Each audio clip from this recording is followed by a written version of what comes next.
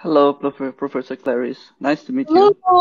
nice to meet you. Call me Clarice. I'm trying to make this platform work. Cool. Can I share my screen?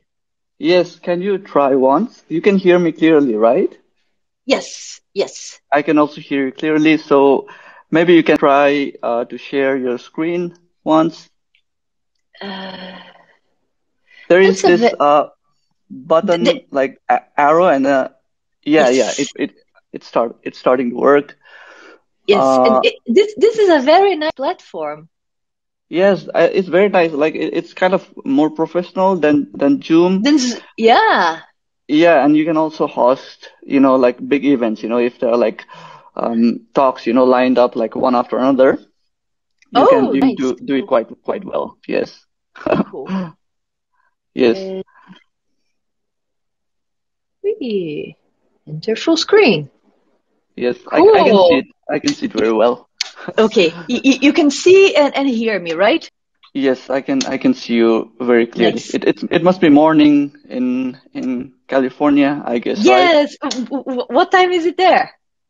So we are in three different time zones. You're in California, obviously. Some of us are in Europe. I work in Munich, and a lot of our Wow. Okay. yes, a lot of our quantum enthusiasts they are in Nepal. In So Nepal. Cool. Okay. yeah, in Nepal it's like I think 8:45 p.m. Oh my God. Good evening, everyone. Yeah, good evening. And here it's like 5 p.m. Five. Okay. So it's like it was sort of a challenge for me, to like just find the right time for you, especially Right. and for everybody. Yeah. So in Germany, it's time for a beer already. It's time for beer. It's beer o'clock. Cool. Yes. Yeah, so we will wait a few more minutes and Cool. have some more people join in, and then we can start. Cool. Yeah. Can I ask the people who are already here to introduce themselves, maybe? Yes, absolutely. Awesome. Cool. Maybe we start with Prashim. Is it okay, Prashim? I will invite you on stage and you can tell a few words to us. So there you go. Prashim is getting ready. So in this platform, you need to sort of give people mic as it's called, Oh, I and see. then Cool.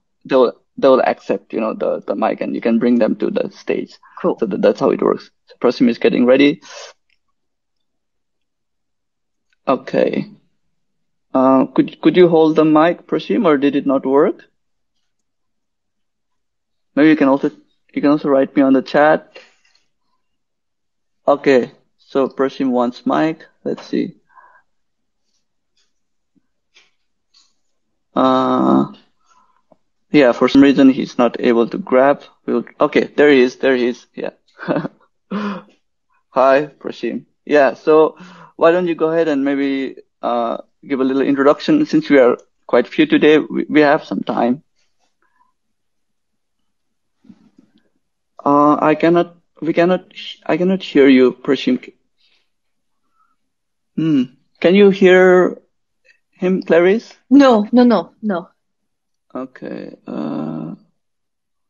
Yeah, for some reason it is not possible to hear. Can you speak, Prashim?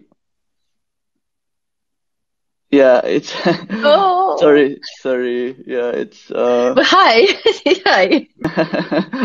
hello. Yeah, hello. Okay, sorry, Prasim. We will try again, yeah. I will get you back to the group, and let me try other.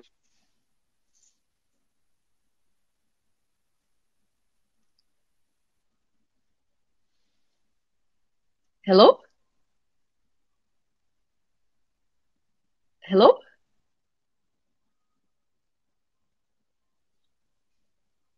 I think I lost you. Are you there? Yes, can you Is hear it? me? Oh, yeah, yes. Now I can You can hear hear me, right? again. Okay, Yes. okay. So let us get Aryan here, if it's possible. Yeah. So in this sense, there's both upsides and downsides, to this platform. I mean, it's professional and you can do like a summit and organize a lot of talks here. But then you Right. see when you want to get people on board, it's Oh, not. and they cannot unmute themselves or anything. Yeah, I don't know why. Like, I think if they're on the phone or on their uh, uh, notepad, let me try some more. Nitesh. Yeah, it's a little bit unfortunate. Okay. Yes, Nitesh is there. Hello. Yeah, can you hear me? Yes.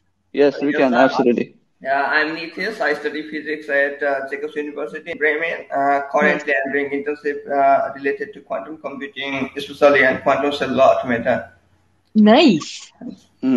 Pretty So, exciting. are you a theorist or Sorry? no? Are you a theorist? Do you do theory or experiments? The theory experiment, you mean? I didn't understand if you were a theorist or an Yes, experimentalist. I'm a theorist. A theorist. Cool. Nice. And you're right now in Germany, just like me, no, Nitesh? Yes. Yeah.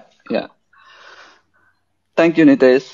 Okay, we will try other quantum enthusiasts. Let us see. Okay, Laxman. Laxman actually is going to the US to Nice. study. He got a scholarship. Yeah, congratulations. To attend. He will introduce himself. Nice. Yeah. Okay, so Laxman is grabbing mic. Okay. Laxman, can you grab mic? Or maybe you can request. I think like requesting is it seems like it's easier to do that.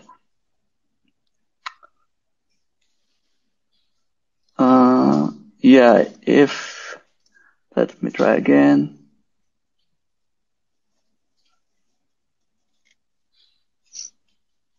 Yeah, it's a little bit annoying to get people. They should improve this, I guess. Okay. You can grab mic, right, Laxman? Okay. Let's see. Let's try Binayak.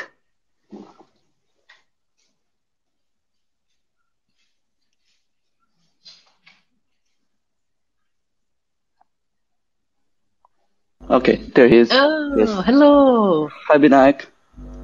Can you hear me? Yes. So, yeah. Hello, I'm Binayak Zai, and I recently gave my grade 11 exam, and I am also a full stack web developer, and now I'm in the path of machine learning. Okay. Cool. Very interesting. Very nice. You like machine learning? Yes. Yeah. Okay. Thank you, Binayak. Yes. Okay. I'll get you back. And so some more. Yeah. So it's like when people tune in from phone, I think that's when they have problems. So those who tune in from a laptop, it seems like it's easier, So yeah, maybe the right. the operating system is not like compatible, It's kind of sad. Yes, but I think we got to hear from at least Almost some, everyone. right? Yes. Okay, so maybe we can start. I want to so I mean, this is like weekly meetup. We try to do every week. I welcome everybody to OneQuantum Nepal's meetup, right? And let me share my. I don't need to share. You want to share? No. Don't worry. I think I can just say in words. Yes. So we are not-for-profit initiative, and we want to basically make new technologies, right? Like quantum technologies accessible for everybody, from all walks of life. And we are a part of OneQuantum, which is our parent non-profit initiative, and we have chapters in Africa and in South America, US, in Nordic countries. And we want to build this sort of almost a workforce, and we provide. Cool. Yeah, it's a very, very nice initiative. We provide like learning materials. Right. We have a sort of professional mentorship program, where we match mentors and mentees. Nice, very cool. Yeah, okay. Yeah. Like we have 400 mentees signed up, and we have 100 mentors, and we match them, so that they can learn from each other, right? This is so cool. Yes. Yeah, and students, I think also from here they have signed up for that, and we also organize projects, and we have completed a first project, from OneQuantum Nepal, and it's like running Grover circuit, on a real quantum computer. Cool. And okay. All of us here participated, and they worked on theory and also writing a script on Strangeworks, who is our partner, and they offer platform, to yes. Write codes and circuits there. And I think this is for me and for us. It's like we want to basically make cool things, quantum, we yes. you and I, yes. we both enjoy doing it. So it's just like we want to play part so that we people don't get left out, so the yes. whole point for me to get involved was for that. And we are very excited to have you, Professor Clarice. It's quite a pleasure. And I want to briefly make a short introduction of Clarice. So to the best of my understanding and my Googling capabilities, so Professor Clarice obtained her PhD in electrical engineering in 2014 from MIT, very prestigious. Everybody knows MIT in Nepal. She then went on to do postdoctoral research at UC Berkeley and Stanford from 2015 to 2019, if I'm not mistaken. Okay. And since 2019, she has been an assistant professor at University of California, Los Angeles, where she's the principal investigator of Quantum Biology Tech Lab. And congratulations on that on behalf of all of us. And her research interests include quantum sensing, spin physics accompanying biological processes, as I read on the website, bioimaging and many more. And what I found interesting was she has been very. I looked up online a little bit more, and very active in involving or initiative, right? Like creating open educational resources that are accessible, right, for students from diverse economic background. And I found that pretty cool and very fitting, for also initiative like this right here. Cool. And very, very, very nice there. And thank you very much for opportunity, to listen to you live, and I want to give you the stage now. Well, thanks for the invitation. And on that, I'll do my best not to forget, but actually in the spring 2022, we're going to have a online short course. It's made for UCLA students, but it's also going to be open to anyone on implementations of quantum computing. It's like a series of people who come give a short talk. It's for university freshmen on their favorite qubit. So every session we have someone. One talks about photons, the other one about superconducting circuits, the other one about spin centers in materials. So wow. If you follow me on Twitter, I'll definitely post things there. So, but keep an eye on it, because this is very cool. I think to have an overarching idea of quantum computing. And but yes, this will be online, like online, for people in Nepal to see too. Okay. Yes. Oh, that's Yes. very nice. Yes. Yeah, that's very nice. Yes, keep on. It's going to come again on spring 20. Okay. 2022. Yes. Spring And 2022. we also had one last year. I think some of the videos might be in our YouTube channel, but not all of them. Okay. Our lab, the Quantum Biology Tech Lab, does have a YouTube Mm-hmm. channel, but we're starting. So Okay. for sure, the 2022 series will be in our YouTube channel Okay, too. I see. Point noted. Okay, I'll Yes. definitely follow that because we want to collect new materials, and Yes. I think like it's very, very interesting for us, this kind of stuff, Yeah, Thank you. no, that's awesome. But actually today the subject matter here is a little bit different, but similar. I'm going to I hope I will convince you that it's different but similar. So All right. I like to call myself a quantum engineer. So this means that I build apparatuses to study and control things that are so small and so well protected from their environment that they're better described by the laws of quantum mechanics as opposed to the laws of classical mechanics that rule everything big around us. So let me try to explain a little bit the title of my talk, right? So as a quantum mechanic or a quantum engineer, I do know a little bit what spin physics is, and we're going to get to that. But what about biosensing, right? What do I have to do with bio? And I'm the first one to admit that beyond high school, I've never taken a biology course. So what do I want? So before I explain where I'm going, I really need to tell you where I come from. So we're going to start talking about hardcore quantum mechanics, in particular about quantum sensing. And by the end of the talk, we will have talked about things of biological relevance, such as organism migration, how our body responds to oxidative stress, radiation. And I hope I will have convinced you that we can actually learn with nature to build better technologies. And that's because I'm a quantum engineer interested in how quantum physics informs biology at the nanoscale. So I'm going to open a big parenthesis to start my talk. This parenthesis is going to be closed at some point.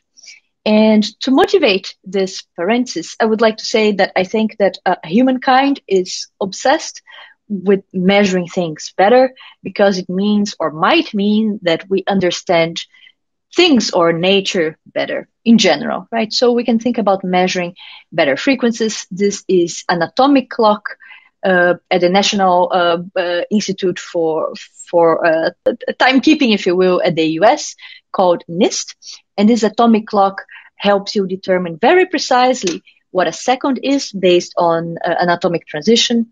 We can think about measuring better magnetic fields so that the image of your baby is better resolved. And yes, this is a magnetic resonance image of a baby inside the mother's belly. And we can also think about measuring, say, better accelerations so that your gaming experience is improved. Such tiny accelerometers are now ubiquitous in all our handheld devices.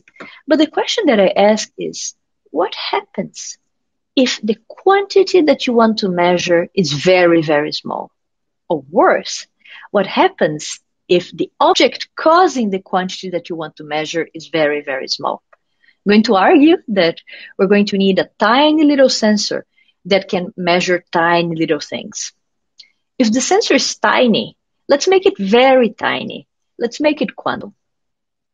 And actually, there's a whole body of mathematical evidence that proves that if you use a quantum object as a sensor, your measurement is improved. In other words, the sensor quantumness enhances the measurement. In particular, I want to talk to you about a technological quantum sensor that I worked with in the past. I put a single spin in the material diamond to work as a quantum-enhanced magnetometer. Okay, I'm going to talk a little bit about that, but that's what I promised, right? A single spin as a magnetometer, just so that you recall.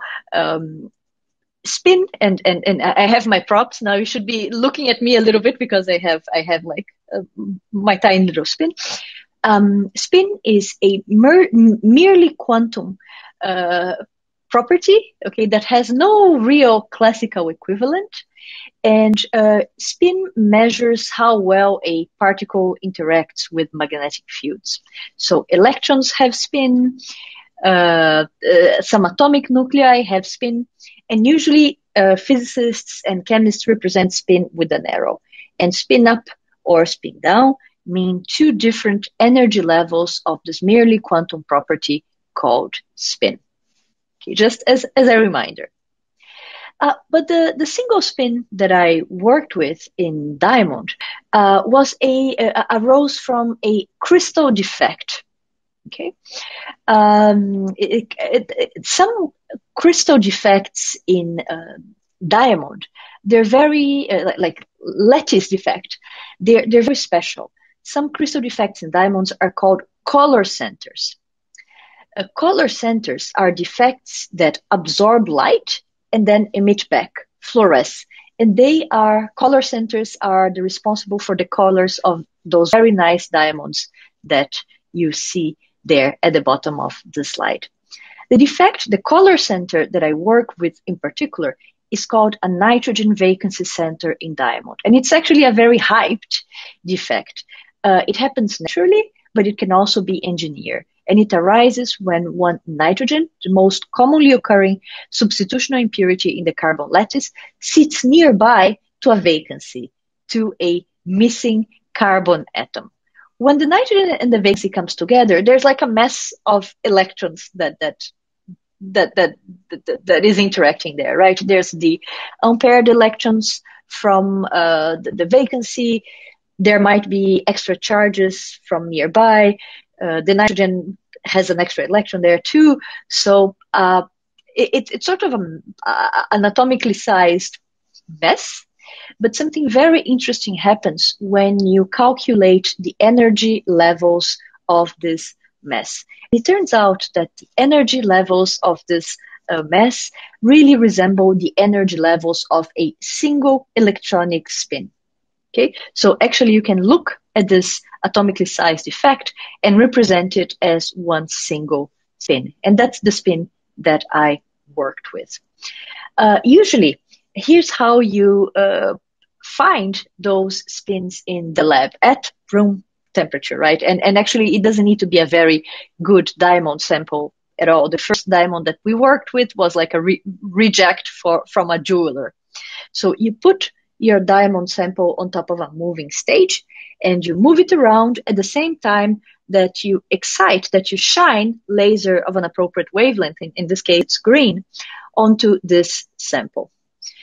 The idea is that as you're moving the sample, once the laser hits one of those defects, the defect is a color center, it's going to absorb this light and then it's going to emit light, fluoresce back. And it emits light in the red, and this light we can detect, which shows us that we actually found the defect. In increasing zooms, this is what it looks like. And to the bottom right there, what you see is a single blob, right?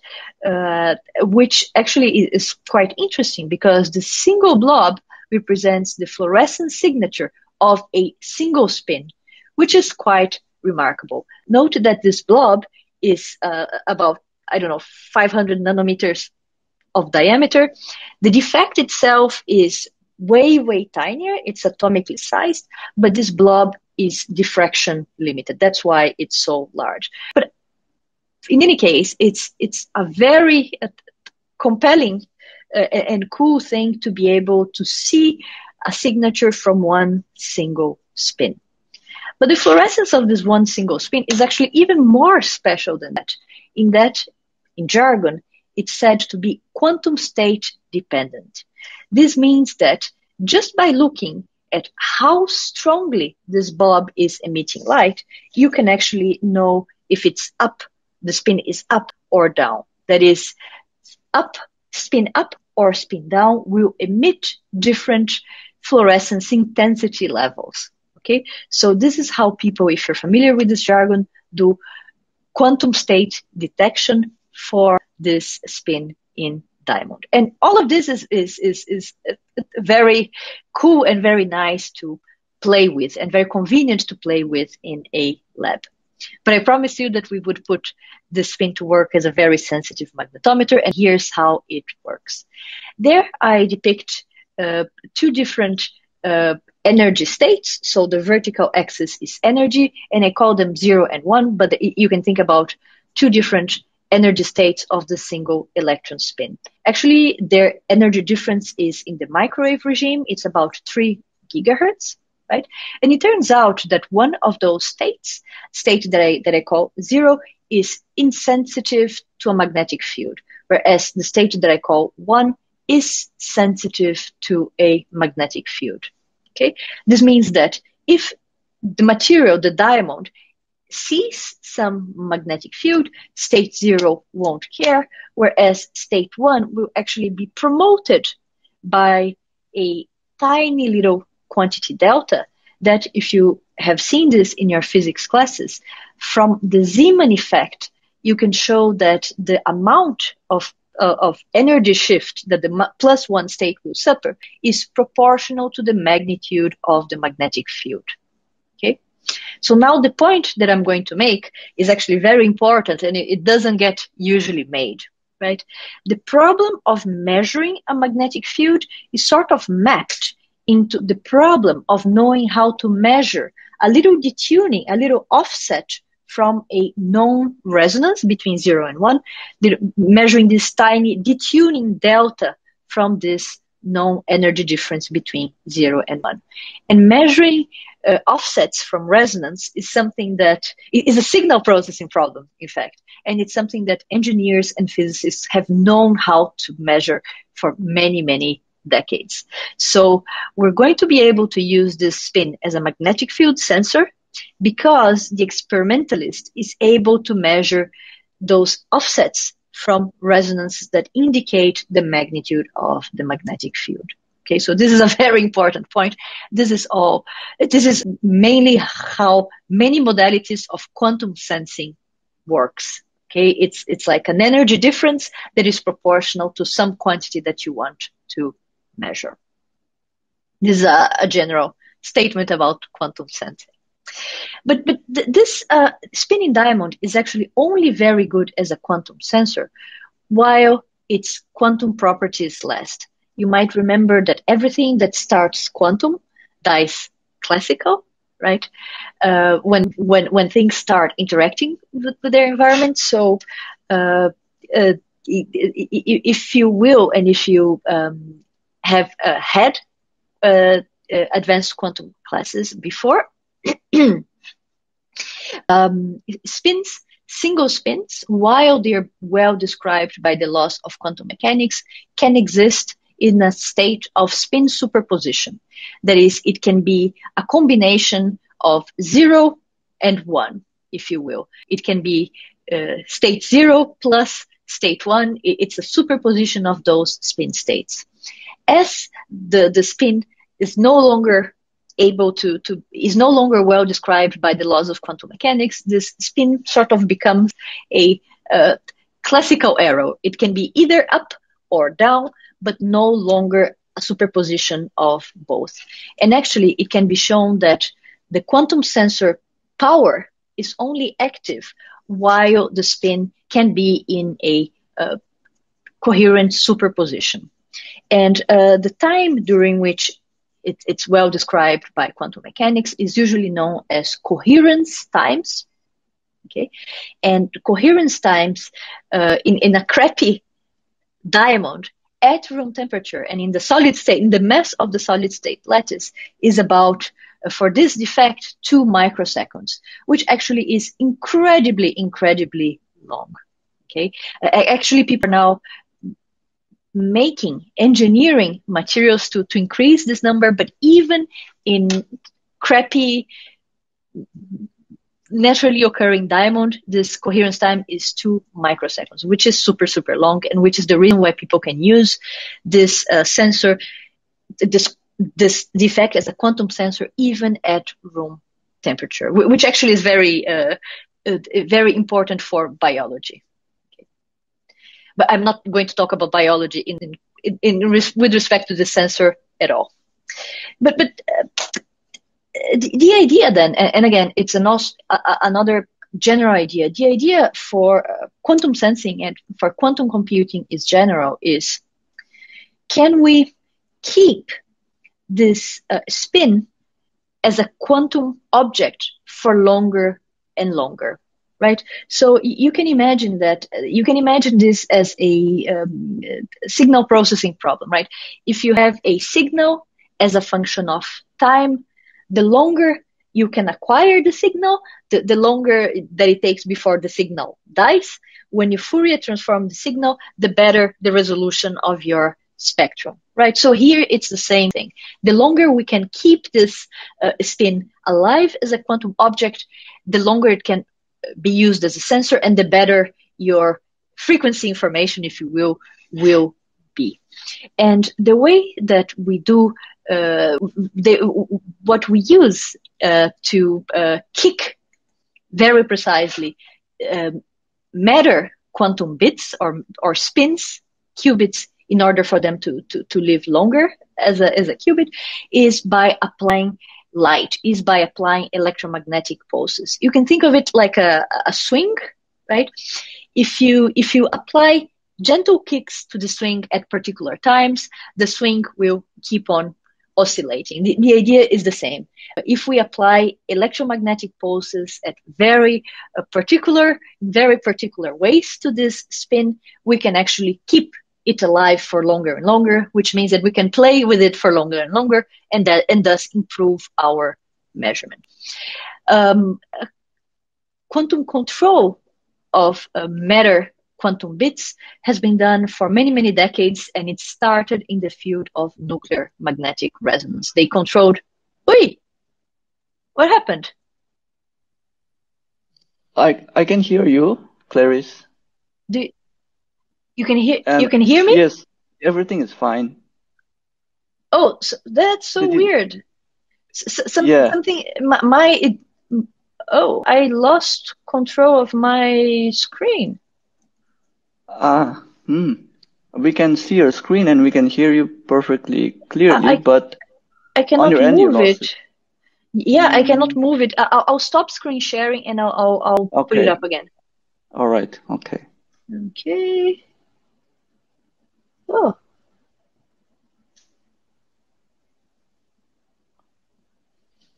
Oh, this is so crazy. My PDF window closed, so I have to open. Okay. So that's it. I forgot to tell you, but please feel free to pause me and ask questions via the chat. And if someone could read the questions aloud for me from the chat, or feel free to unmute yourselves, but it's complicated in this platform. What are your questions so far? Since I'm going to pause for questions, but okay. Can you see my screen? I cannot yet. You could. Oh. Mm-hmm. Did you try to share? This is so crazy. Something is going on. But the PDF opens? The PDF opens? Mm-hmm. And now you cannot share, right? That's the problem. Okay, now something is happening. Okay, you see my screen? Yes, now I can see at least. What about you guys?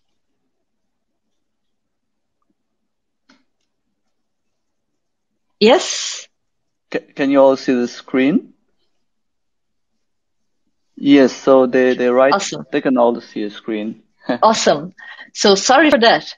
It's what happens when we have Zoom meetings. Okay. So what I was saying is that people have known how to kick matter qubits with electromagnetic fields very precisely in an untimely way from the field of nuclear magnetic resonance that is known for like 60, 70 years now. I'm going to show you one example of spin control in the next slide, which is probably going to be the most technical in this talk.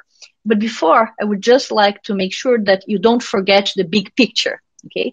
The big picture is having a tiny little sensor that you bring in close proximity to a tiny little sensor, to a tiny little sample, and then would like to be able to sense magnetic fields produced by this tiny sample using this very tiny sensitive magnetic field sensor. Okay, that's the big picture.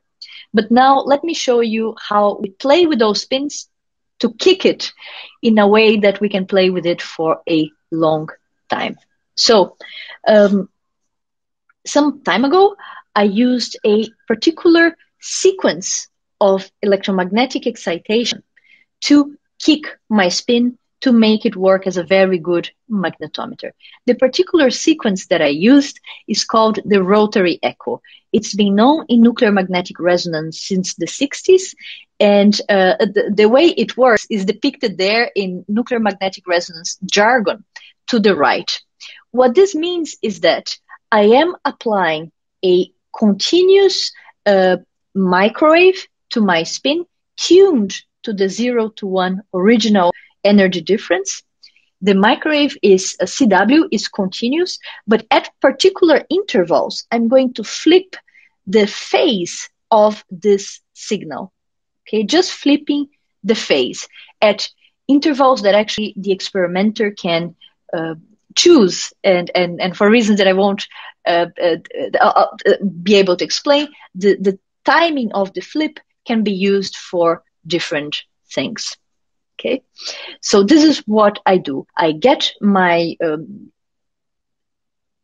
spin qubit that might be sensing a tiny magnetic field. I put CW microwave tuned to the original 0 and 1 resonance. Okay, and I flip the phase of this microwave at particular interval. This electromagnetic pulse sequence is known in nuclear magnetic resonance to correct for driving field imperfections, that is microwave imperfections in your microwave generator.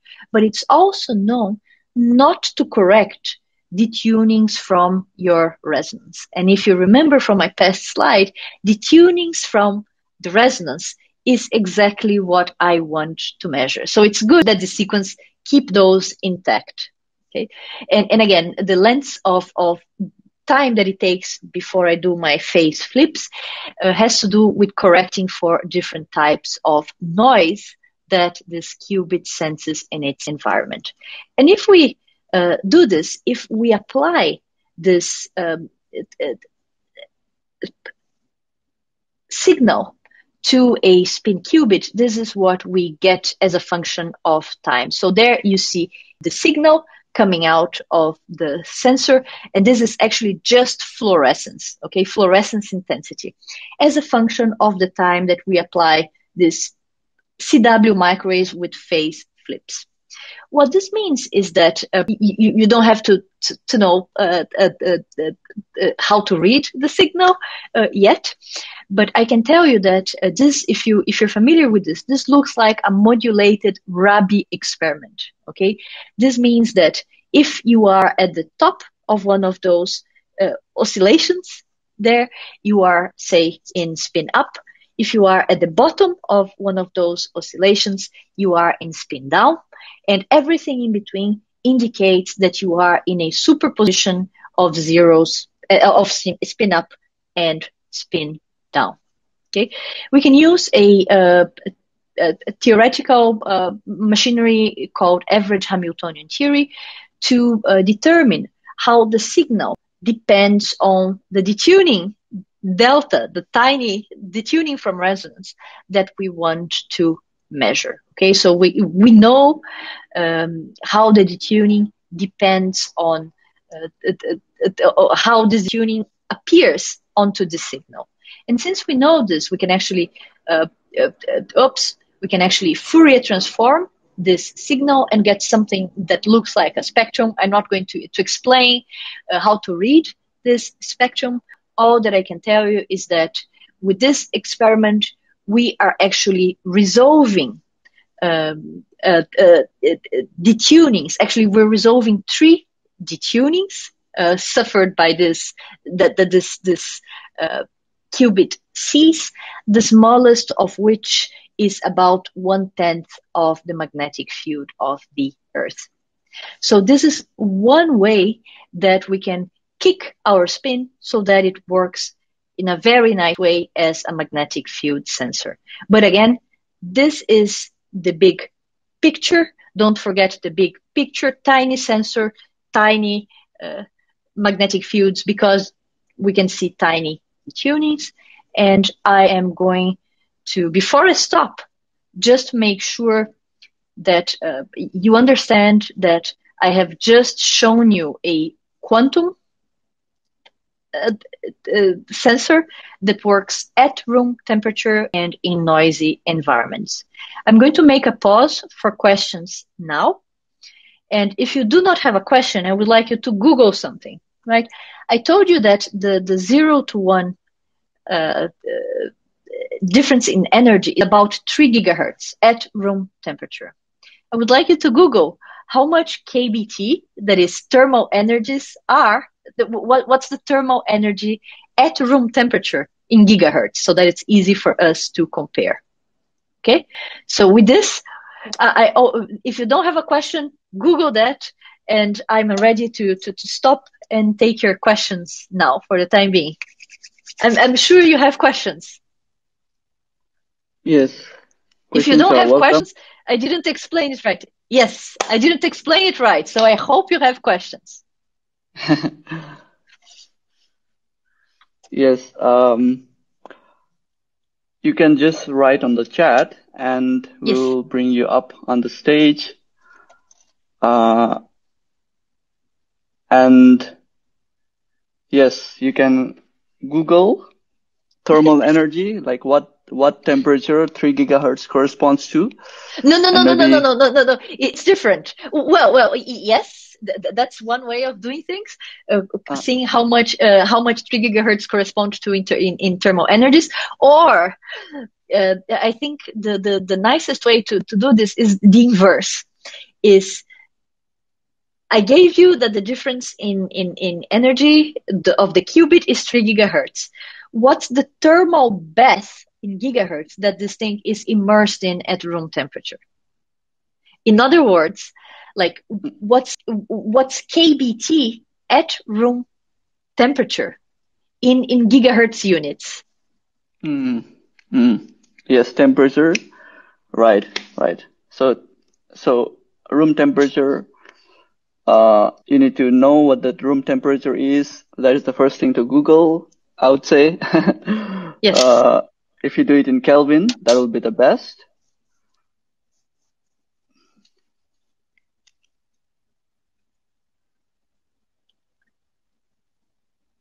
And then there's like calculators online that you can yeah. Unit conversion. Okay, Binayak says it's 298 Kelvin. Yes, that is more accurate. Absolutely, I think, right? Room temperature. Yes, but and what does that correspond to in units of gigahertz? In frequency units now. Right. Maybe I can help you here with the website. So why don't you look this website from Colby College. I used to use this in my school, and you can plug in your temperature there. That is a nice website. Yes.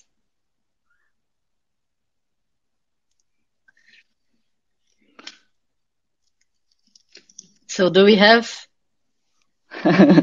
Yeah. It's so there is like table, and on the table you see a place where you can put your temperature in Kelvin. So Binayak writes 6209.31. And what unit is that, Binayak? So that would correspond to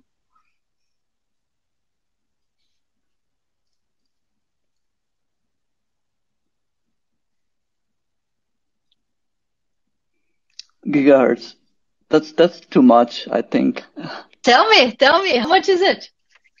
Yes, he says It is. 6,209 gigahertz. It is. Yeah? So Okay. now I Okay. would like you to pause, okay? So let's see if we understand what this means.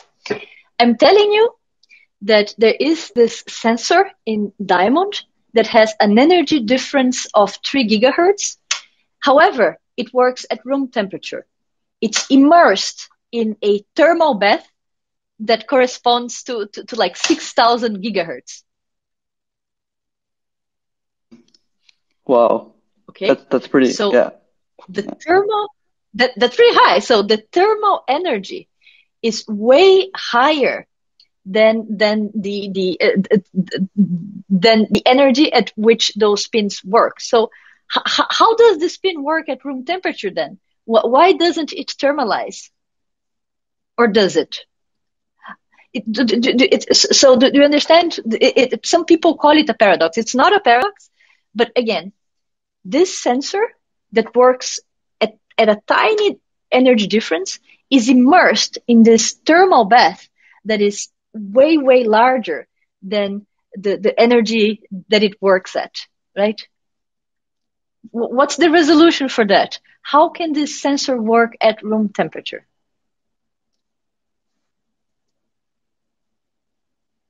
What are your questions on my question? Is the question clear or not? Or shall I rephrase? You should all be puzzled right now. Do you understand why you should be puzzled? Yeah. So Lauren, she says she's puzzled. She also asks a question: can it work Yes. outside room temperature? This It can. sensor. It can. Actually, it can be cooled down too. I actually think you can. I actually think it works. It works inside cells, which is like 37 degrees Celsius. I don't know much higher, but yes, the simple answer is yes. But still, it does work at room temperature.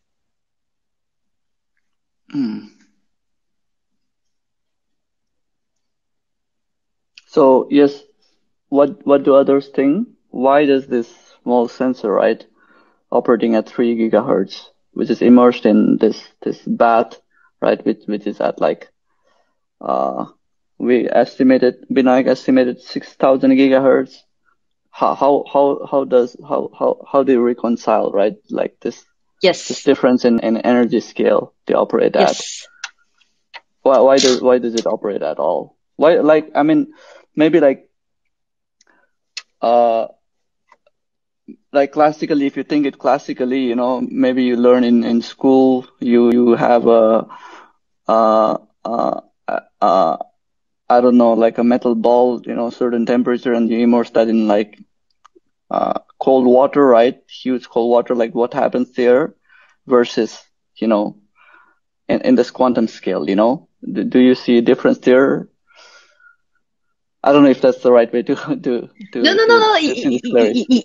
Yes. That's the idea, right? Why does this thing work at all and doesn't immediately thermalize and becomes classical, right?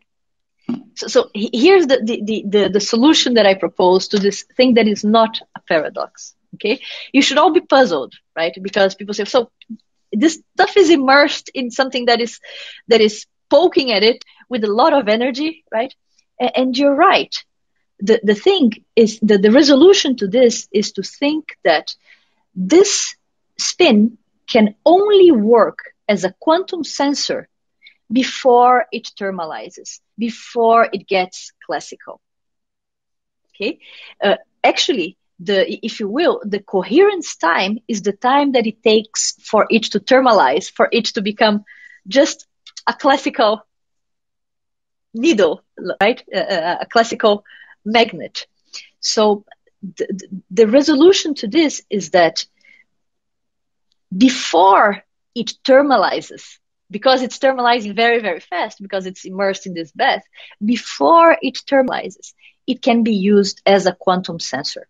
All the sensor information that you obtain is the information before it thermalizes.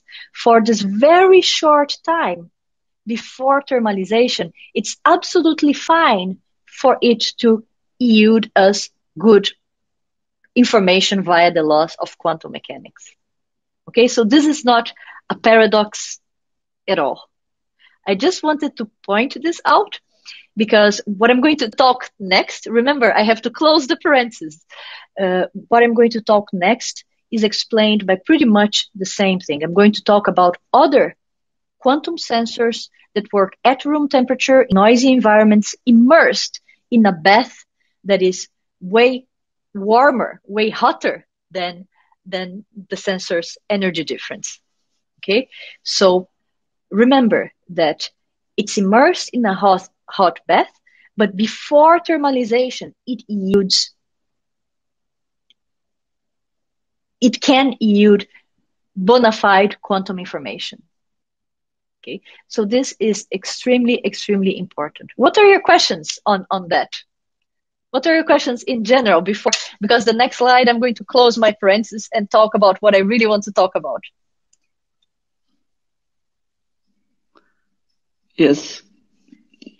What do you think, Prashim, Binayak? Any questions on this? This is pretty interesting.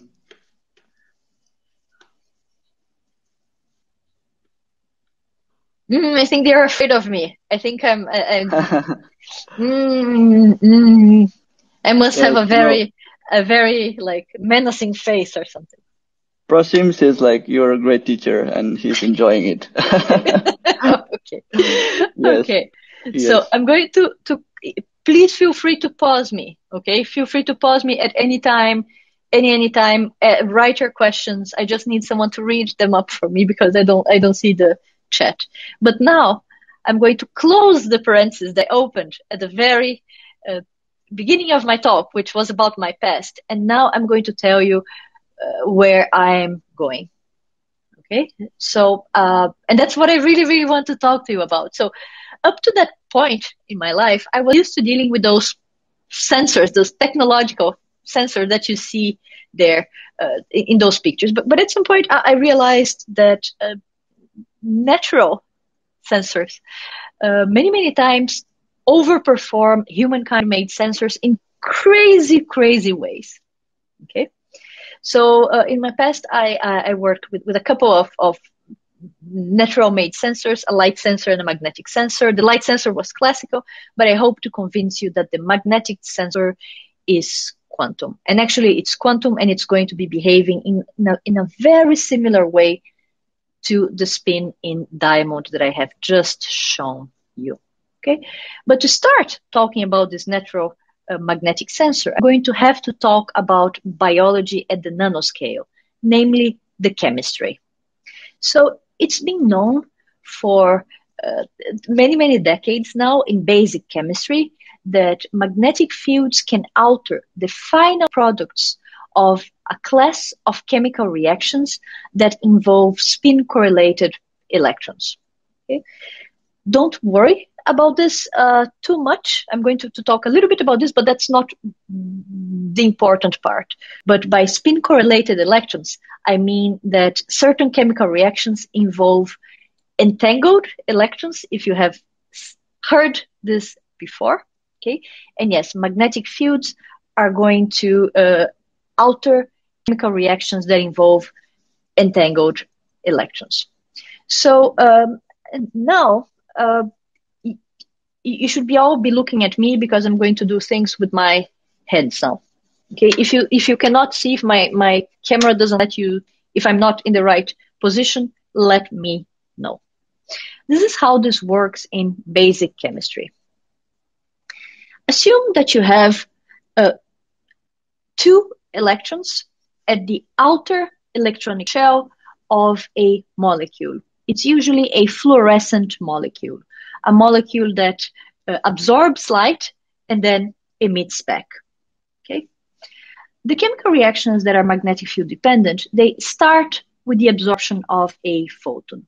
This photon gives enough energy for one before I forget, those two electron spins, they are in a singlet state, that is one pointing up and one pointing down, as opposed to a triplet state where the spins point in the same direction, because this is their most energetically favorable state. And there's also the Pauli exclusion principle that says that one has to be up, the other one has to be down. That's why they are singlet states. Okay, something that people don't usually mention that I'm going to mention now is that a singlet state is an untangled state.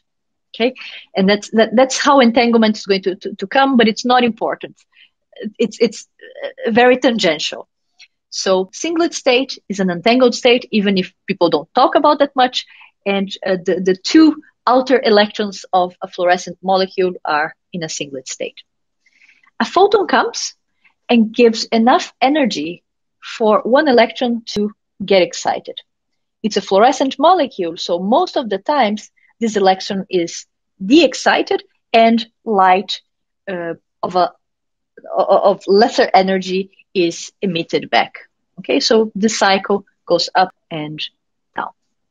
However, sometimes as the photon comes and excites this guy, instead of it going back down, okay, and emitting light, it actually meets a free electron in the chemical reaction. And I'm told by chemists that free nearby electrons are very ubiquitous. It's something that is easy to find. Now, when those two electrons start interacting, they start in a singlet state for the following reasons. Photon absorption, in the absence of any loss, is spin conserving, so that when those two spins meet, the spins need to be at the same state that this spin was in its original molecule, which was in a singlet state. So they start in a singlet state. Okay, again, singlet state is an entangled state. So this is sort of why people say that these chemical reactions depend on an entangled state, because those two electrons start in an entangled state. This is going to mean that they are going to sort of respond to each other's states, right? They're going to be interacting in a very important way. But apart from that, that's all the role that entanglement plays. The other thing that you need to know is that there are some chemical reactions that are spin dependent. This means that, and I'm going to use some jargon, if those two electron spins are measured by the environment to be in a singlet state, after some time, the reaction continues through one pathway. And if the electrons are measured by the environment to be in a triplet state, the chemical reaction continues through another path. Importantly, macroscopically, those downstream paths that can happen at much, much longer timescales can give rise to macroscopically different final products. So a finicky, fast spin process at the top of such spin-dependent chemical reaction that might alter if the spins are singlet or triplet, and that happen possibly very fast before those two lose coherence, before those two die classical, right? A fast process that changes the spins between singlet and triplet state might macroscopically alter some things much, much further in time and have macroscopic consequences. The last thing that you need to know is that there is, in fact, a mechanism that is going to affect how the probability of finding those two spins in a triplet or singlet states. And this is the following. Those two spins see different local magnetic field environments. That is, this guy here is coupled, if you will, to nuclear spins from the molecule where it came from. Okay, this spin is coupled to two nuclear spins that make a magnetic field. So this guy sees a tiny magnetic field. This guy sees a magnetic field that originating from the molecule where it started, whereas this guy is sort of free. He doesn't see, in principle, any other magnetic field. Now, in the presence of an external magnetic field that this whole protein sees,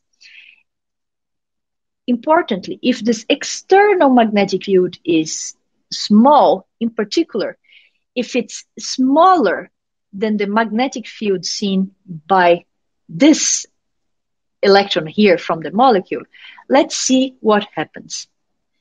This electron sees then the external magnetic field, and this guy sees the nearby magnetic field, which is relatively strong, plus this weak external magnetic field that it almost doesn't care about, right? So to first approximation, this guy sees the external magnetic field, and this guy sees the local magnetic field from where it started, okay? Spins in the presence of magnetic fields, they are more precise, okay? And their precession frequency, their Larmor frequency, is proportional to the strength of the magnetic field that it sees. So this guy is sort of processing relatively very fast because of the local magnetic field, and this guy is sort of following this weak external magnetic field. Now, given a change in the strength of this external magnetic field, this guy will almost not change, but this guy will actually suffer an important change in Larmor frequency, right? Because this guy responds strongly to this weak magnetic field. This means this guy is doing all the job. This means that with the change of external magnetic field, this guy is going to change strongly its Larmor frequency, which means that as the precession goes, those two spins with a changing magnetic field are going to pick different phases, okay? They're going to pick a different relative phase because the Larmor precession of this guy is going to change. This difference in picked up phase is actually going to be mapped onto a different probability of finding the spins in a triplet or singlet states. I'm going to sort of repeat this last part.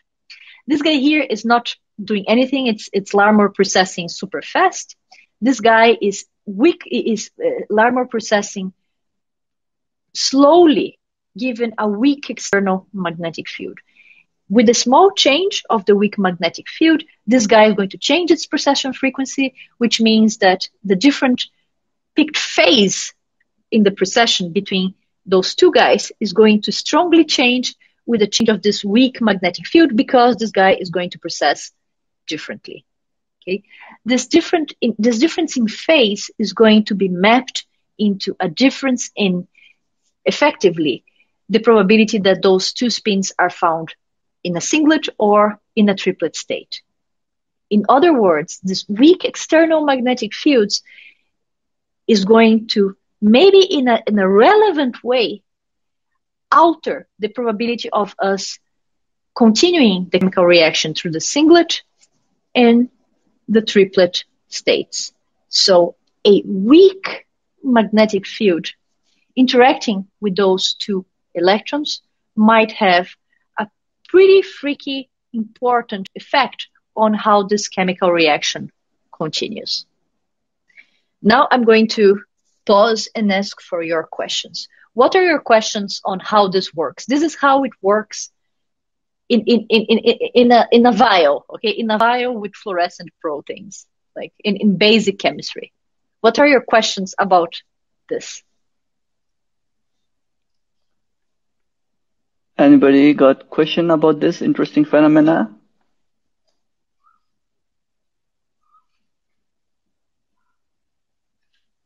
What do you think about how the state of those two spin system changing depending on magnetic field.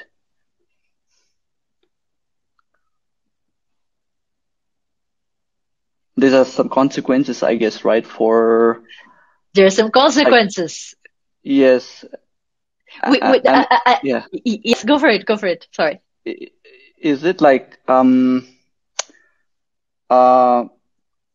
I think now we're talking about applications, right? Like, yes, maybe, I don't know, I like to think about navigation, for example. Is it like relevant there? Is the sort of like yes. Yeah, okay. Yes, but not only, but totally. And you're going to see, but that's exactly how this whole field and how biology started entering in my life and in this talk. Yes. Mm-hmm. Okay. But this would be a surprising thing, right? It's a weak magnetic field that have macroscopic consequences because this weak magnetic field can alter the macroscopic fate of a chemical reaction. And actually, again, yes, question. Yes. I think there is a question from Nitesh, and he says, there's a little confusion. Is it the effect of little perturbation of external B field in two basis states, or am I missing something here? What do you mean by basis state? I think he's talking about singlet or triplet state. Yes. So to cut a long story short, this weak magnetic field can alter the state of this electron, right? And this is sort of going to alter if the two spins are most likely found with a certain probability, of course, in the triplet or in the singlet state. The weak magnetic field acts on this guy, on this free electron, okay? And because this is going to make this electron pick a different phase as it's processing with respect to this guy. And effectively, what this means is that this guy is sort of going to be more, if you will, found in this state or this state, which is going to change the probability of finding those two like this or like this. In a very simplified picture. It's a little bit more complicated than that, but the simplest way to model this, and I'm going to talk a little bit more about that, is by doing an open quantum system simulations, and it goes like this. It's two electrons that do not have two electron spins that do not have any interaction among them except that they start entangled. This guy is free. It only feels the external magnetic field, whereas this guy feels the external magnetic field plus a stronger magnetic field caused by a single nuclear spin. Okay, so again, the Hamiltonian is two electron spins that do not interact but start entangled. This guy only sees the external magnetic field. This guy sees the external magnetic field plus, if you're familiar with this term, the hyperfine interaction with one single nuclear spin, which is the same thing that it's saying that it feels the magnetic field made by one nuclear spin nearby. This is how we model this with Hamiltonians in the simplest way. I mean, there are people who model this with like 20 spins and stuff in different molecules, but even I, who am an experimentalist, can actually model this. So the environmental spin that you're talking about would be like some nuclei, right, or water molecules. It's not actually water molecules. The spins nearby are usually nuclear spins. Nuclear spins are actually going to give rise to hyperfine interactions, which are usually relatively strong, if you will. Mm-hmm. Right. So just so that I can give you some numbers, and we're going to talk a little bit about those numbers soon. But in usual examples, the external magnetic field is about 50 microtesla, and the hyperfine field is about order of millitesla. Mm-hmm. And still, this 50 microtesla plays an important role, apparently.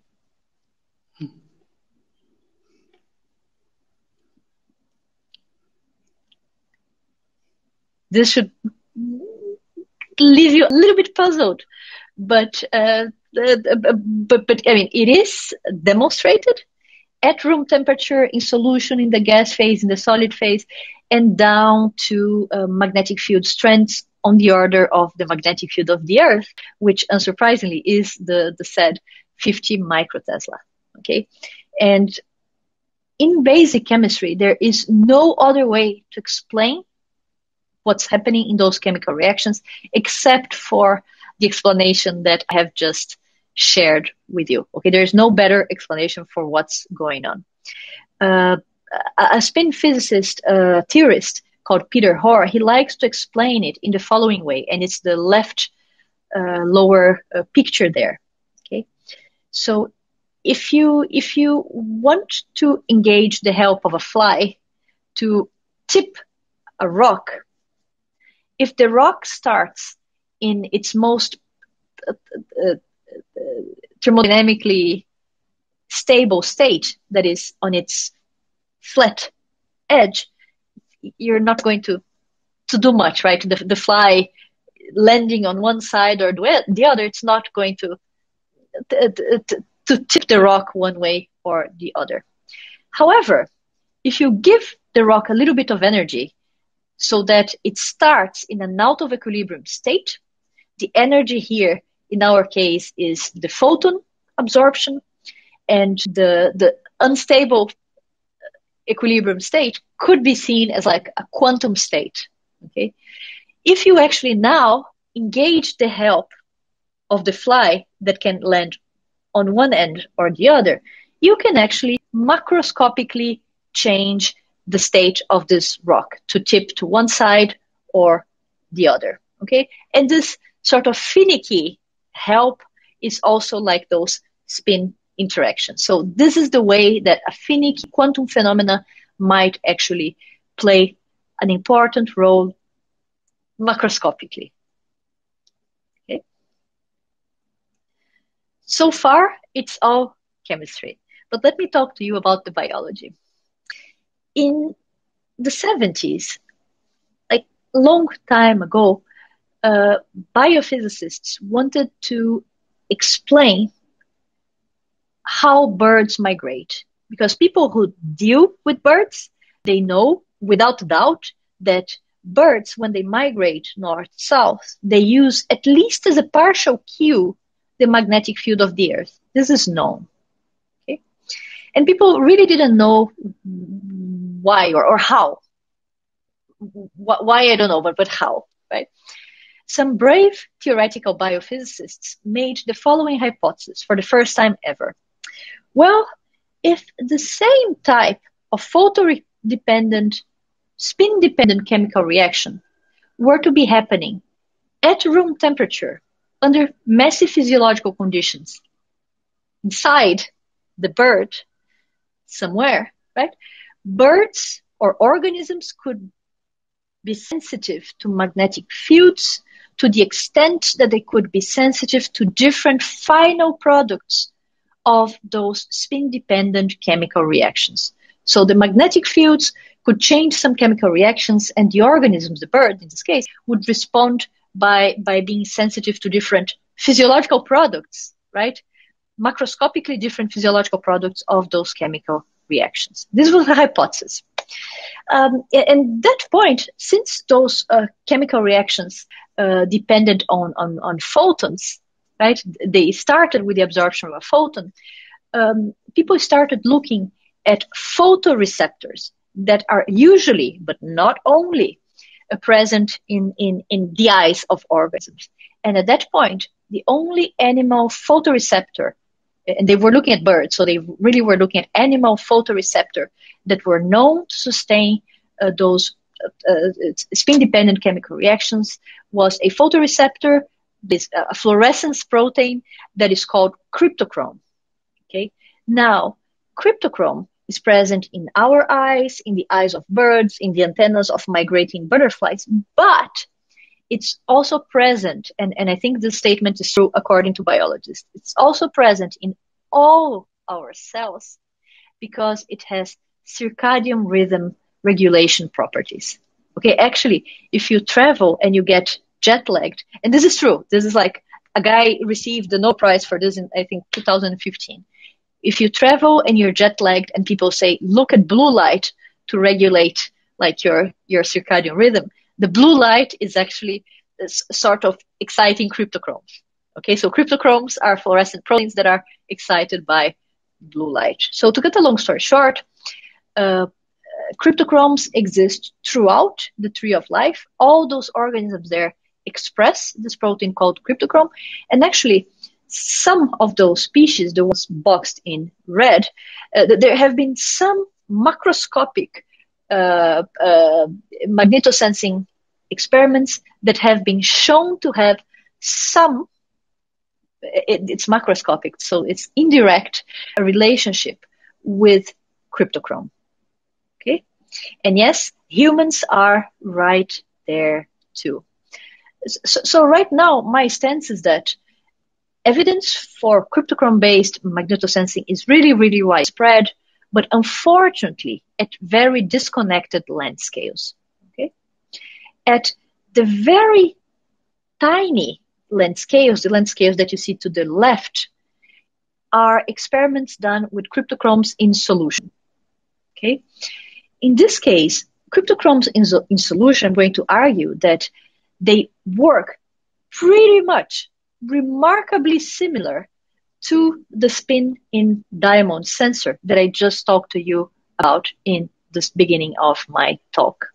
For example, and it's the top left picture, okay, researchers measured the fluorescence emitted by this cryptochrome as a function of the time during which you were exciting with the laser. You were shining blue laser at it.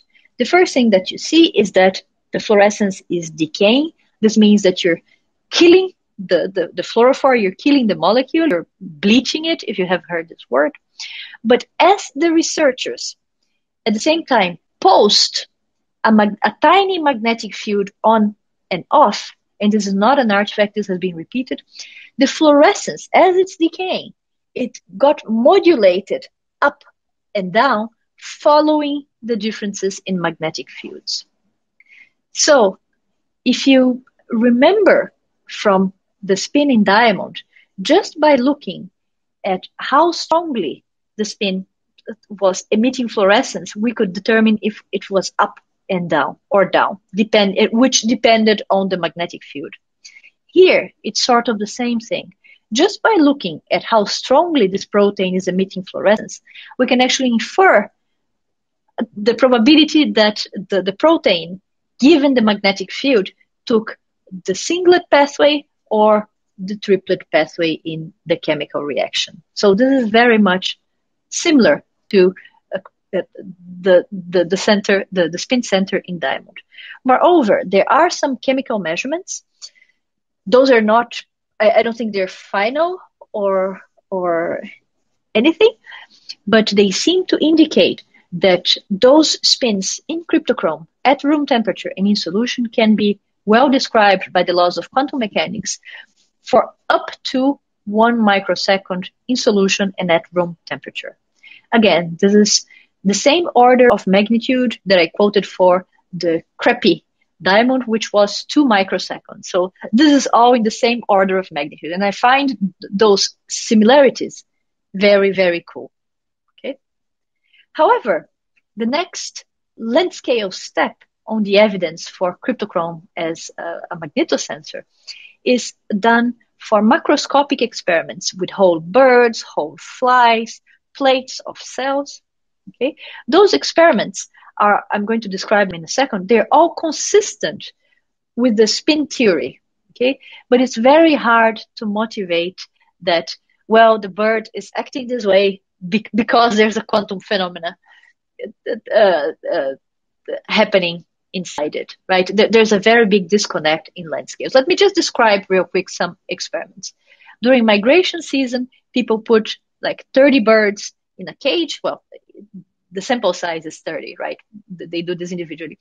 And what they do is they change an external magnetic field outside the cage, and the bird want to go out of the cage following different directions, depending on the magnetic field that you apply. Flies. Apparently, flies can be trained to find food given the presence of a magnetic field. Okay, they train the flies to do this, then they knock out, they remove the cryptochrome gene from the flies, and the flies without cryptochrome, they can no longer find food, given the presence of a magnetic field. Then in a further experiment, the researchers put back the human cryptochrome inside the flies, and the flies were back to finding food given the presence of a magnetic field. Okay, again, this is all consistent, but it's not, there is no reliable, like irrefutable evidence that there's something quantum going on. And this is where we enter. Okay, what we are starting to do here at UCLA is actually trying to bridge those two length scales. What we want to do is start doing chemical and quantum-inspired experiments at a much smaller length scale, in single proteins inside single cells. To cut a long story short, this is not my microscope. This is the microscope that I work with as a postdoc. What we're building is our glorified microscopes with coils. Okay, microscopes, because that's how we look at those biological specimens. They can be optical microscopes, scanning probe microscopes with coils, because that's how we make magnetic fields to play with the spin states. Our idea is to use the expertise on like quantum sensors that work at room temperature and in noisy environments, and actually take the technology used to control and study those sensors and apply the same apparatuses to study those, what I'm calling living quantum sensors. Okay, the same thing that we would do to study and control the spinning diamond, we can do and apply the same electromagnetic pulses, readout, to read and play with those living quantum sensors. That's what we're up to in my lab now. However, this is not a talk about birds. I always start with birds, but this is not a talk about birds, because there's a lot of evidence that similar spin physics might be behind many, many other physiological phenomena that go way, way beyond navigation. Okay, and that's the cool thing. So the production of reactive oxygen species, the thing that if you have too many of is bad for your cells, is also magnetic field dependent in a way that is consistent with it being regulated by spin physics. Stem cell growth in flatworms is also magnetic field dependent. DNA repair is also magnetic field dependent in a way that, using another protein, which is not cryptochrome, but is also magnetic field responsive. Right? Right now, some people in Japan have just published the fact that cellular autofluorescence, possibly coming from mitochondrial flavoproteins, and again, I didn't mention this. If flavoproteins are proteins that have a flavin, the flavin is the stuff that makes it fluorescent, and that's the stuff that makes cryptochrome fluorescence too. So cellular autofluorescence from mitochondrial flavoproteins is also magnetic field sensitive in a way that is consistent with spin physics. And this last picture is there because I have to tell a story. So I have a friend from Munich, Professor Peter Schierlinger, who is a hardcore precision measurement physicist. So what he does for a living is build hypomagnetic chambers. And those hypomagnetic chambers, they serve to put like usually ultra cold experiments inside so that you can do precision measurements without being disturbed by external magnetic fields. Those hypomagnetic chambers can have noise fields of nanotesla, again, magnetic field of the Earth, 50 microtesla. What Peter did, and also some colleagues in Mainz did, so two groups did the same experiment. In each experiment, they grew for 2 days tadpoles, either with the nanotesla base field of these chambers, or with a field inside mimicking the magnetic field of the Earth, about 50 microtesla. In the mimicked magnetic field of the Earth, macroscopically, the tadpoles developed well. However, in the absence of the magnetic field of the Earth at the nanotesla level, 30% of the embryos macroscopically were sort of deformed, as you can see in this picture. Now, it does not prove there's anything spin related, but given the magnitude of the fields and the absence, the magnitude of the absence of the fields that are doing something crazy to the organism, my best educated guess is that it is spin dependent. Okay. Also, there are some papers saying that the absence of the magnetic field, other papers saying that if you grow a cell or whatever, if you do experiments in the absence of magnetic fields, people see epigenetic changes, genetic changes. It's sort of crazy. Again, no direct link yet to spins, but if there were like magnetic crystals that would respond to such tiny fields, they would have to be huge, and people have not found those huge crystals by now, except in some kind of magnostatic bacteria. But in normal cells, right now, people don't think it's likely. Okay, so I think this could be a spin stuff. So this brings other questions like, well, what's the magnetic field in Mars, right, for space exploration? Can we grow lettuce in Mars? Can we reproduce in Mars? What's the magnetic field that astronauts see when they do multi-generational space travel, right? Can we survive multi-generational space travel? I think there's all sorts of super cool questions that we could start thinking about. And this work is inserted in a field that is called quantum biology, whose bottleneck, I think, at this point, is high-tech quantum-inspired instrumentation, right? When I say that I'm going to build a microscope, the microscope is not going to look like the stuff to your left.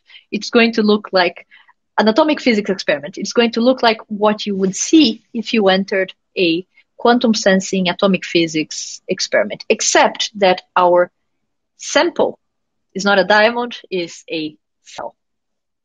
And I'm going to make the heresy to say that I think quantum biology may be now where quantum computing was 30 years ago, right? There was a lot of theory, not a lot of experiments. Then some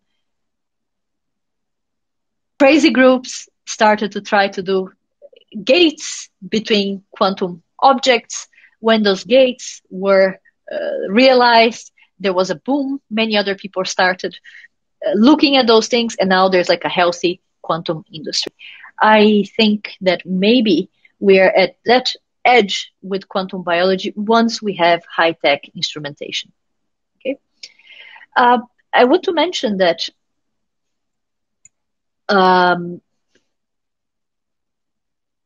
our experimental approach, differently from what is usually done in biology, and that's just different. It's not better or worse, but our experimental approach is actually driven by mathematical methods. We start with the hypothesis and we end with something that we want to either refute or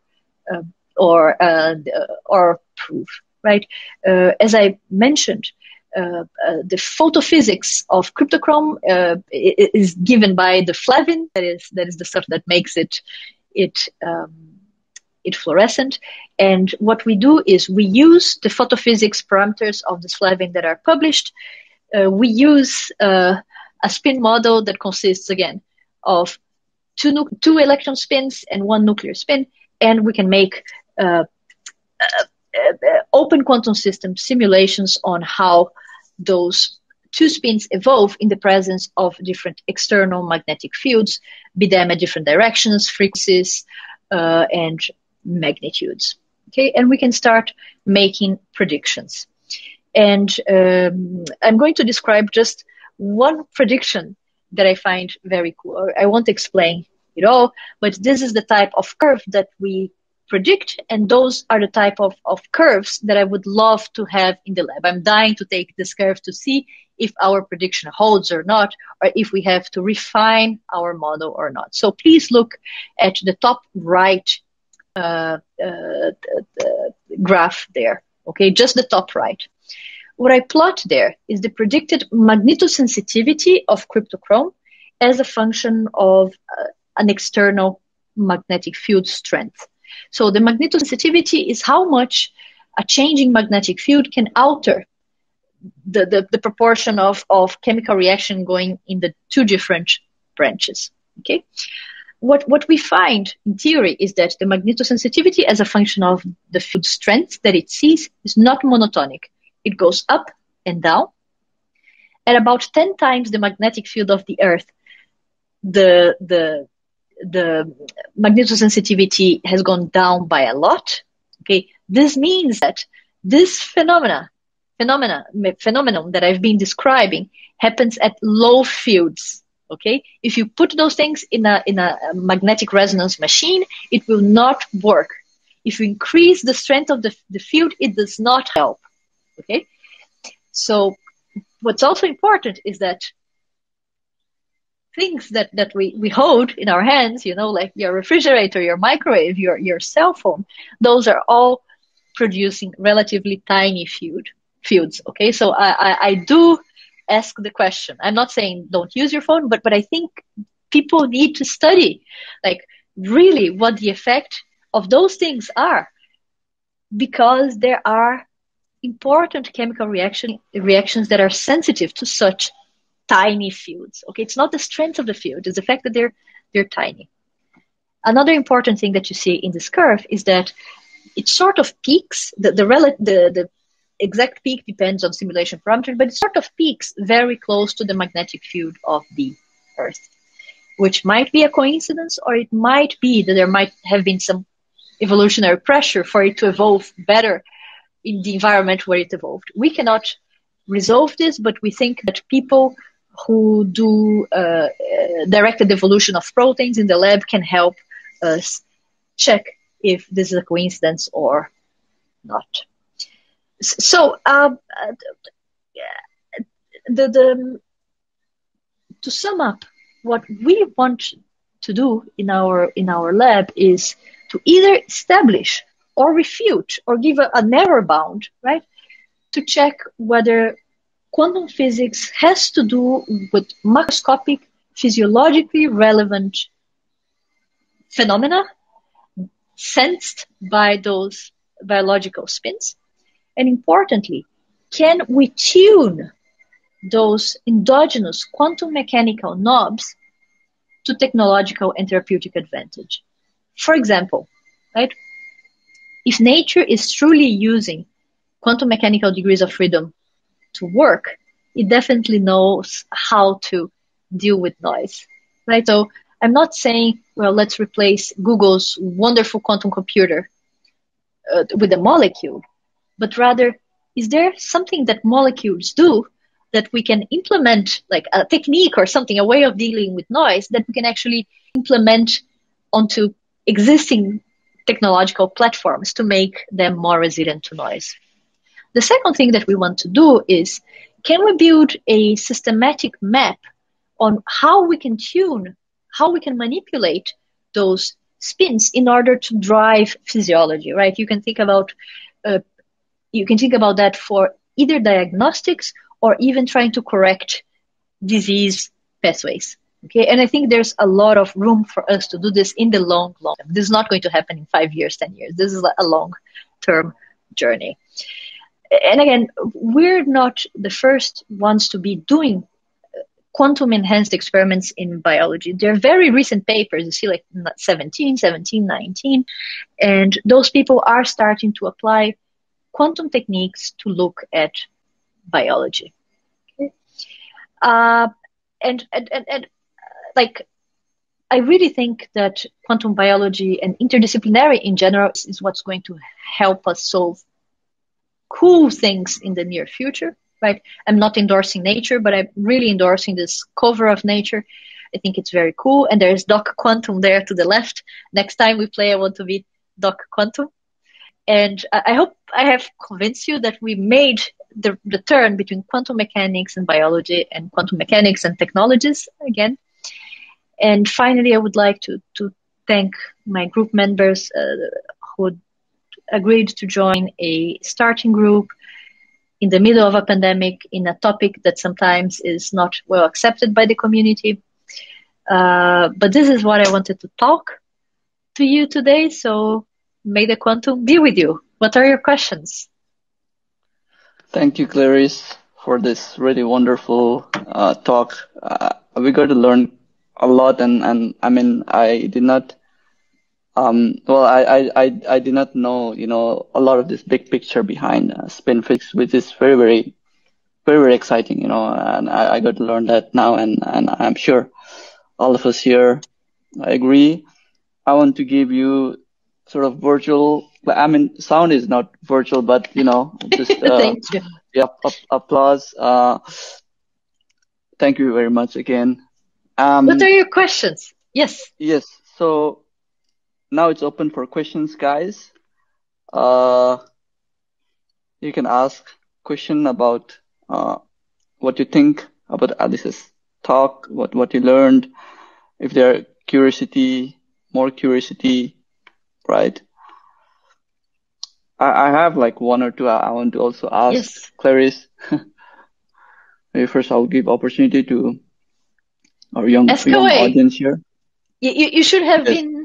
You should have been super confused at many points of this talk. You should have been astonished. So I hope you have been astonished by some of the things that you heard.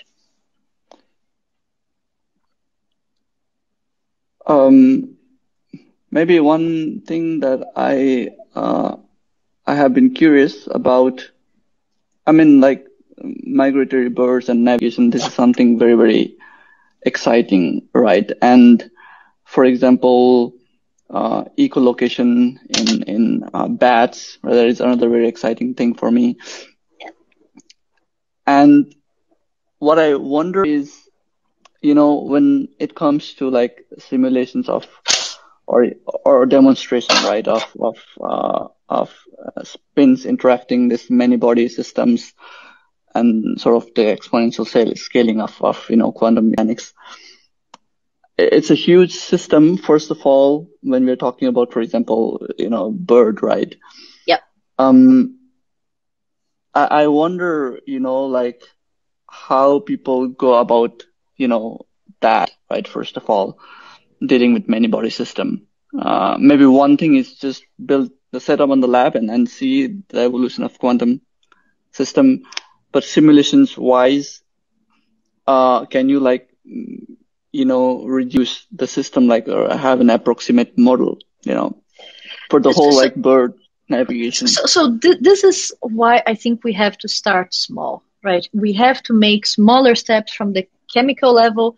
So there's really a big disconnect. We can, I don't think in the near future or even in the in the medium future, I don't think we're going to be able to model a bird, right? So is there something that we can do towards that? Can we start small, start with a cell, then grow to like a couple of cells, then grow to a tissue, then grow to an embryo? I think there has to be some systematization there.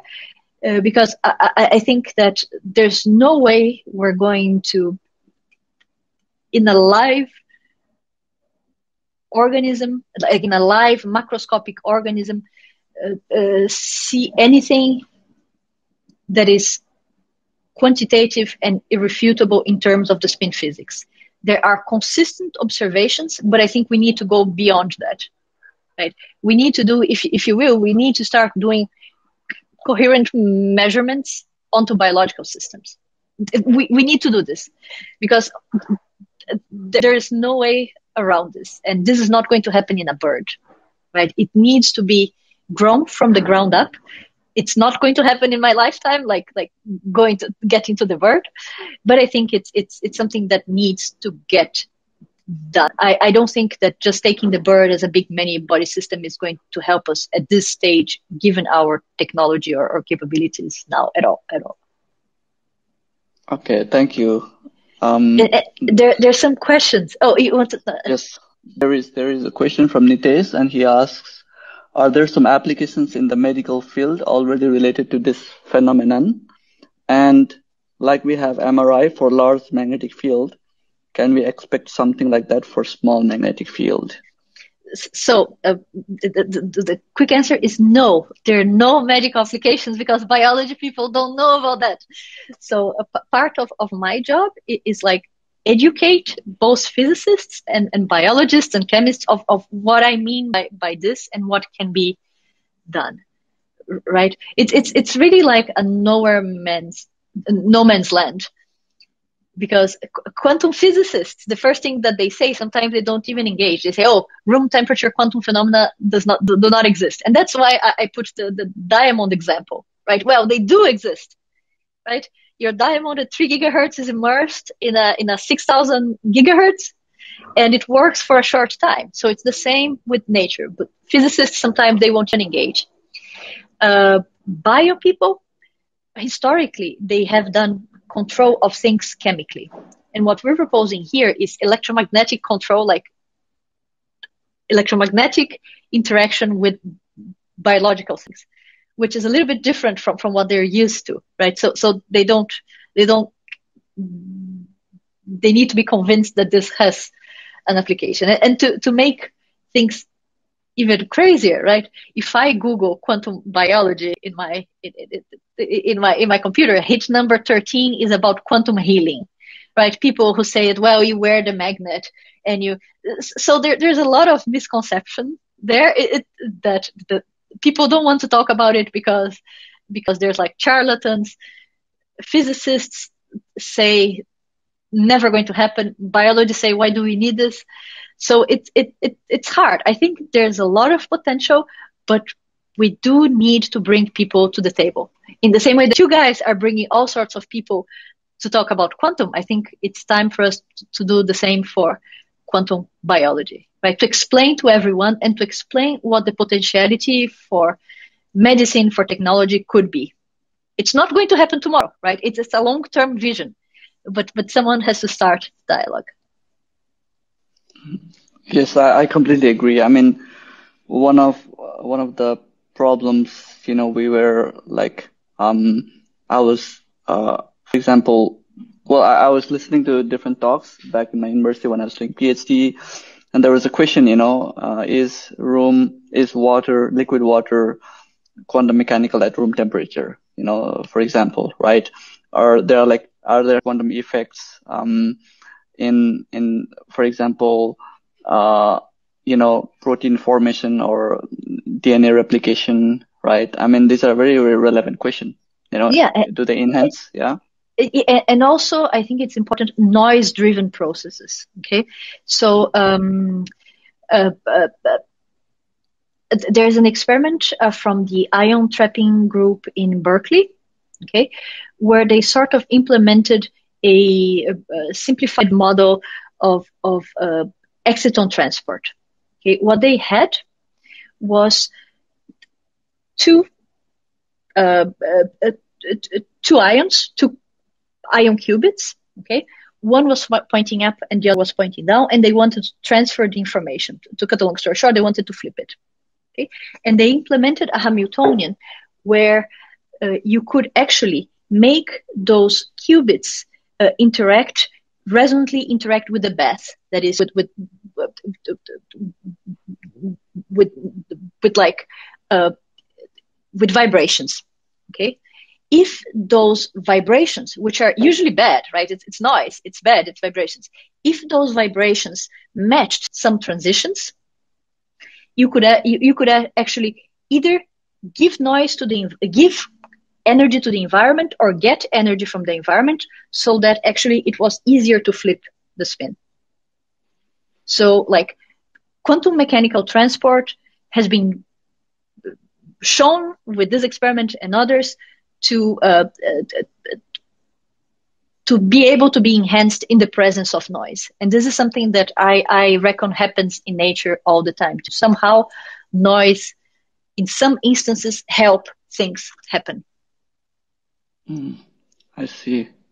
That's very interesting, like electron transfer processes, right? For example. Yeah. Maybe that's another example. Yeah. Any more question from our audience here? This is a very exciting talk. I mean, the field, like it touches, like from physics. I mean, maths is always there, chemistry, biology. Yeah. It's super exciting.